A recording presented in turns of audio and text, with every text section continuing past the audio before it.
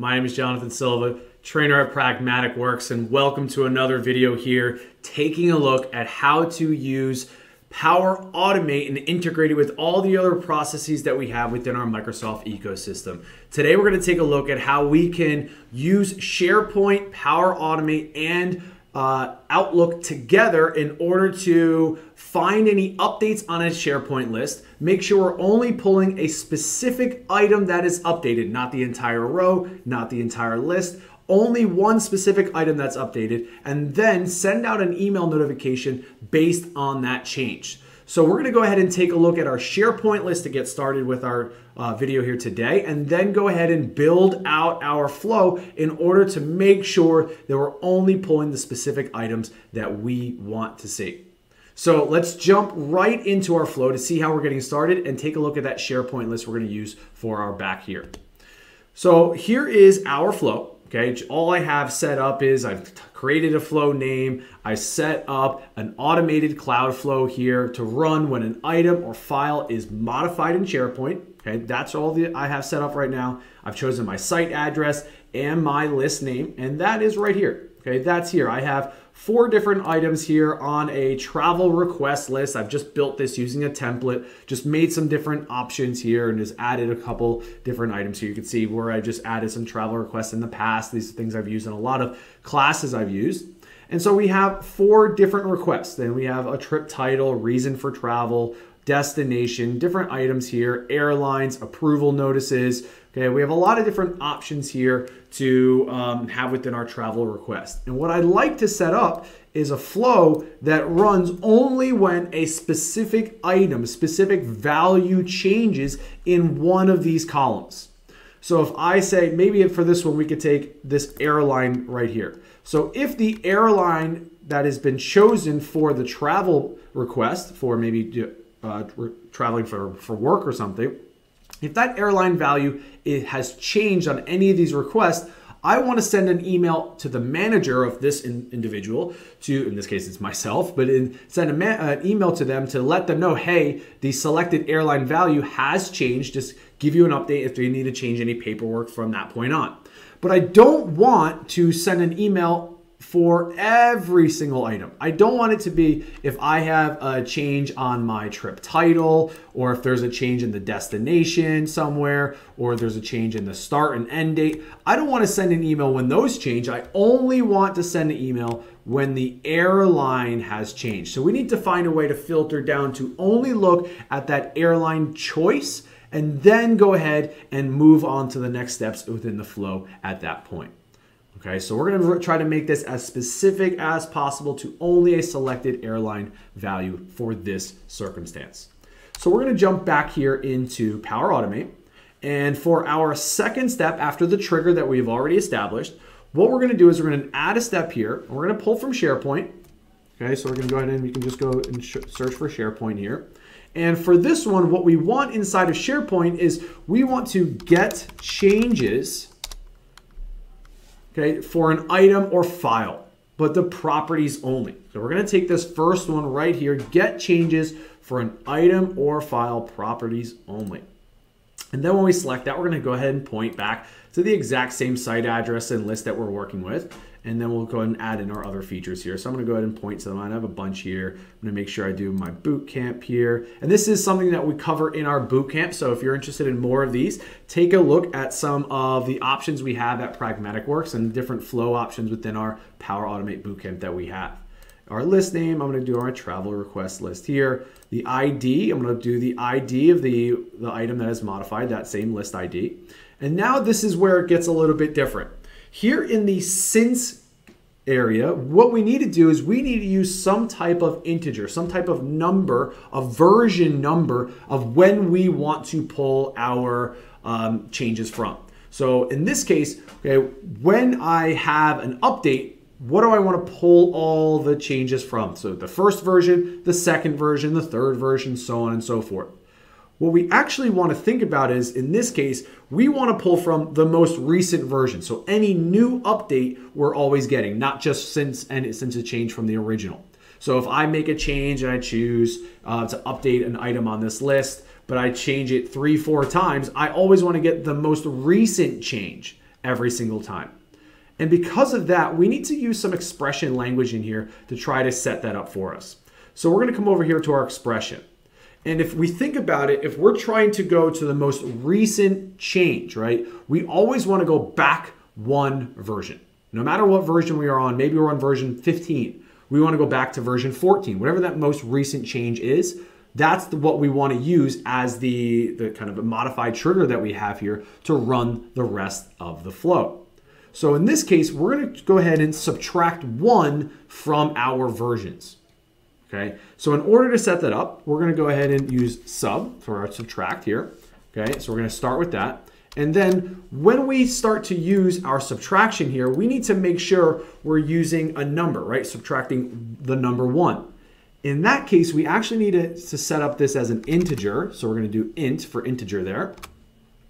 And when I have this organized for our integer, now we can go ahead and in here set up what are we going to subtract 1 from. All right, so we're going to go into our dynamic content here, and we're going to come all the way down here, okay, and find in our dynamic content our version number. And I probably just, oh, it's all the way at the bottom. I knew I was looking for it. There it is at the bottom. We're going to subtract 1 from our version number. So it doesn't matter what version we currently have within that item in that SharePoint list. We're just going to go back to the most recent and see what has been changed there. Okay, so version number, there it is. And we're going to then go to our version number right there. And because we've chosen to subtract, we're going to make sure on the very last item here, we're going to subtract 1 from our version. All right, so we have that all set up, ready to go. So again, what we're doing here in our since, and what since is looking for is some type of number, some type of label for the version. You can see it says it right here. Okay, an item version label, some integer value that we need to add in there. You could put 1.0 since the original, 2.0 since the second edition, or in this case, what we want is since the most recent update. So it's going to be a rolling status here. If I'm on version 3, I want to see anything since version 2, right? Whatever the most recent update has been. Okay, so we can go ahead and hit OK there. And now we are ready to go ahead and add a condition. Now this condition is going to be where we have this airline selection. Okay, if this has changed, then we can go down a path. So we're going to add a step here, and we're going to add a condition. And the value that we choose within our condition, now that you see get changes for an item here, we have since our versions. Has the column changed? So I'm going to choose that exact column that has changed here, the airline column. So whether it has changed true or not has changed false is going to be the condition that we have. So we can go in here and say, has column changed our airline? I want to make sure we have the right one there. Okay, there's airline is equal to true. So if it has changed, yes, it's true, then let's go down a path. If not, I'm going to leave this blank because I don't want anything to happen if our column has not changed, if that selected airline has not changed. So here inside of the if yes branch of if our column has changed, I'm going to go ahead and add an action. In this case, we could just do some type of notification. I'm going to choose send an email. And we'll choose from Outlook 365 or Office 365 Outlook. I'm going to send this to, and use some of our dynamic content here from our list here and say, you know what, let's send this to the manager of whoever's making that request. So they get that notification to let them know, hey, somebody has changed the request that they've originally made. And then in the subject of this, I'm just going to put some generic information here. Travel request has been updated. Okay. And then in the body of our message, we can just say, you know, maybe something like good morning, or maybe if it's not in the morning, we do hello. Right, there it is. We can then use some more of our dynamic content here. So let's say, you know what, requester display name has updated their airline selection on their travel request. Spelling counts there. And we can do, please see the following details. And we can say, all right, so let's see, their trip let's say maybe we'll do our trip here. That'll be the title and our dynamic content. Then we can say, let's go with, let's say, reason for travel. I'm taking straight from here. So we have our trip title. That's just called title, reason for travel. And then we can just make whatever the new airline selection is, something pretty basic here for this circumstance. So reason for travel, why they're going, and finally, new airline selection. And we can put that in here. In this case, we want to make sure we're not just choosing airline, but airline value, the actual value of the selection. The reason why we're choosing airline value in this case is because this is a choice column. And because it is a choice column, we want to use the value of the selection, whatever choice they made, not just the actual airline itself. Okay, so we're going to pull that there. I think that looks okay. We're in a good spot here to save and test this.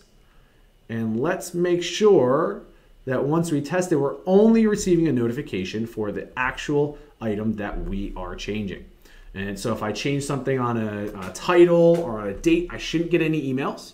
So we're going to try that first, and then we'll go ahead and test it to make sure we're getting it for the exact way that we want to see it. So I'm going to do a manual test, and we'll do it like that. And let's see it start running here. Okay, let's go and modify some items.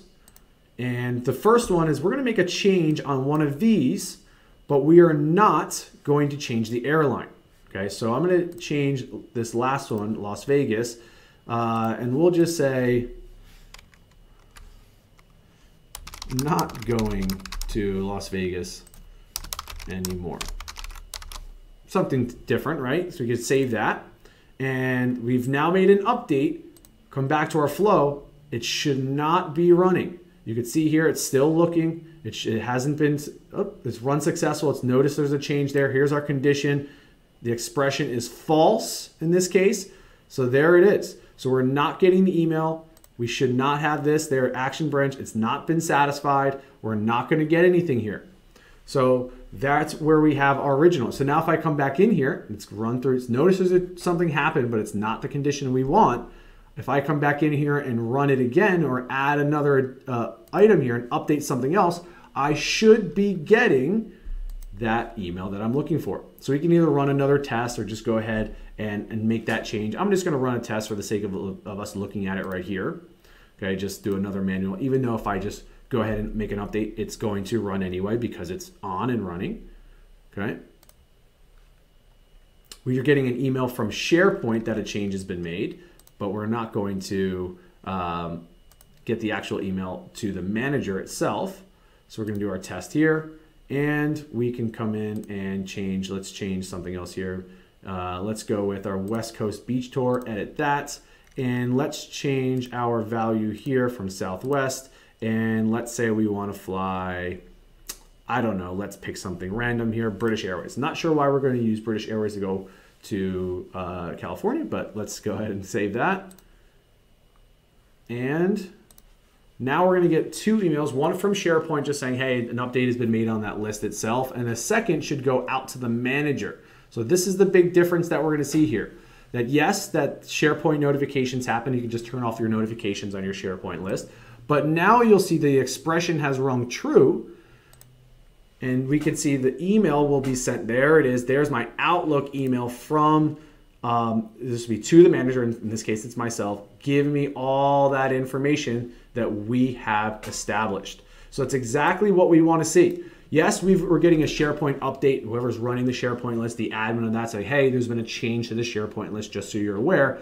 But this is the email that we have sent out to the manager. Now, in this case, I've chosen myself, obviously, for a testing purpose. But now that we have everything that we want. So the trip is our West Coast Beach Tour. We can see the reason for travel. Here it is. There's the new airline selection. And we can also come in here and see that inside of our output, if we go here in our output, we can see which version we're currently on. You notice that I have now changed this 5 times. Right? I've tested this a couple times. I've used it for a couple of classes we have since version 4. This is the newest version that we now have. All the others, all these other columns, nothing's changed. Only the one value that we're currently looking at. So we're going to use that has column changed airline right there within our condition. That's the whole point of what we're looking for.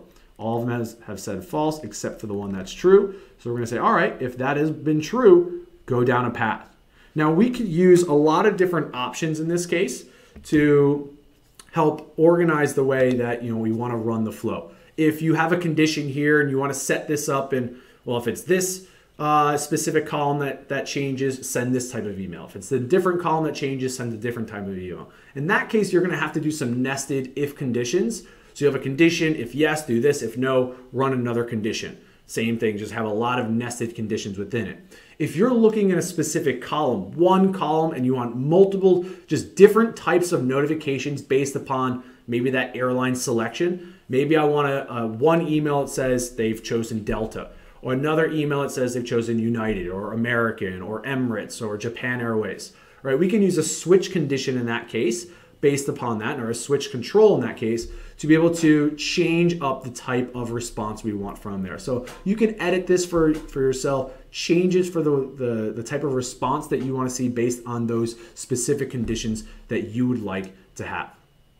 Well, thanks for joining me again here on YouTube and taking a look at these videos here and how we can integrate Power Automate, SharePoint, Outlook, all these things together to try to help our businesses run more smoothly, to take away some of those manual processes that we always do in the past, to help just set up a system to run for us and make everything nice and smooth the way we like to see it. Stay tuned for our next videos as we come out and share more on some tips and tricks here with Power Automate.